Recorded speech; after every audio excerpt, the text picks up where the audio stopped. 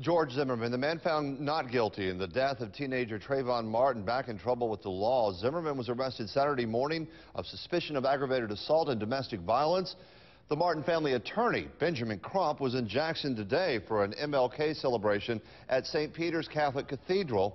He spoke to us about the arrests. Every time the killer of Trayvon Martin comes back into the media, it's a stark reminder that he wasn't held accountable for killing an unarmed child, and your heart breaks for Trayvon's family all over again. Crump says it's important to establish a dialogue between law enforcement and minority communities in order to prevent tragedies from occurring again.